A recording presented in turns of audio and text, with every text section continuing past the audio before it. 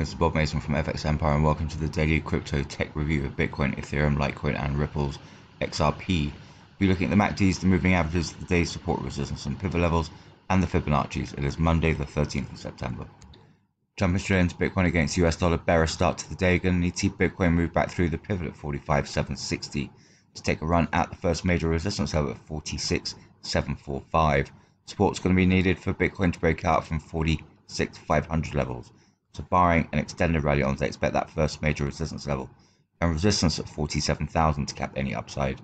In the event of an extended rally, should see Bitcoin target 48,000 levels before any pullback. Second major resistance level sits at 47,452. Failure to move back through the pivot will bring the first major support level at 45,053 into play. Barring an extended sell-off on the day, Bitcoin should avoid sub 44s. Second major support level at 44,068 should limit the downside. Looking at the MACDs, being a choppy start to the day, we saw a bullish cross and then a bearish cross this morning, coming off the back of this morning's pullback. So keep an eye out for a widening of the bearish histograms through the morning. On the EMAs, 50 is holding its ground against the 100 and the 200, so look out for direction there as well. Currently inconclusive. So key would be for Bitcoin to move back through the pivot 45,760 and move back through to 46,500 levels to bring resistance levels into play. Failure to do that and support levels will be in play. Moving across to Ethereum against US dollar, also a bearish morning. Going to see Ethereum move back through the 23.6% fib at 3369 and the pivot at 3370 to take a run at the first major resistance level of 3507. We'll need plenty of support from the broader market for Ethereum to break out from yesterday's high. That was at 3472.99. So barring an extended rally on, they expect that first major resistance level to cap any upside. In the event of a breakout, should see Ethereum target 3700 levels before any pullback. Second major resistance level sits at 3611. Failure to move back through the 23.6% fib and the pivot will bring the first major support level at 3266 into play. Barring an extended sell-off on the day, Ethereum should still well clear sub 3000 levels. Second major support level at 3128 should limit the downside. Looking at the MACDs, we have a widening of the bearish histograms early this morning, coming off the back of this morning's pullback, so look out for a further widening there. On the EMAs, 50 has held its ground against the 100 and the 200, so look out for a possible narrowing that would provide much needed support.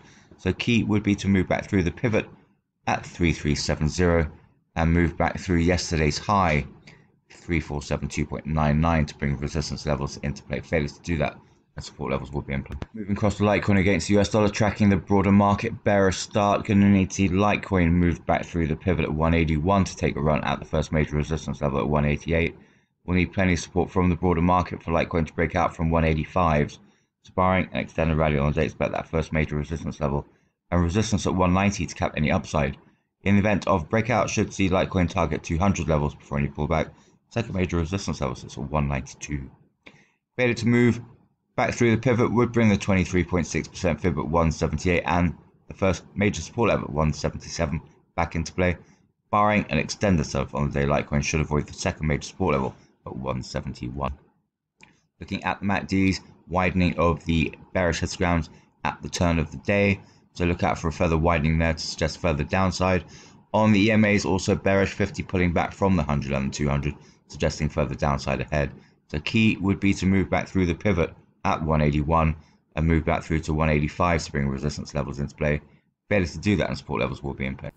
Finally, looking at Ripple's XRP against the US dollar, also bearish. Going to need to see Ripple's XRP move back through the pivot at 1.1018 to take a run at the first major resistance level at 1.1451.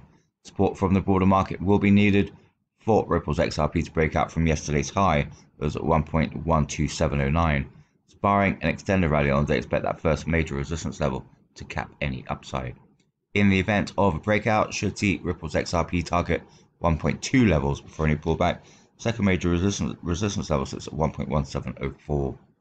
Failure to move back through the pivot will bring the first major support level at 1.0765 and the 38.2% fib at 1.0659 into play. Barring an extended sell-off on the day, Ripple's XRP should avoid sub 0.10 levels. Second major support level at 1.0351 should limit the downside. Looking at the MACDs, bearish cross early this morning coming off the back of this morning's pullback. So look out for a further widening of the bearish histograms to suggest downside ahead. On the EMAs, we're seeing the 50 narrow marginally on the 100 and the 200. So look out for further narrowing there that would provide support.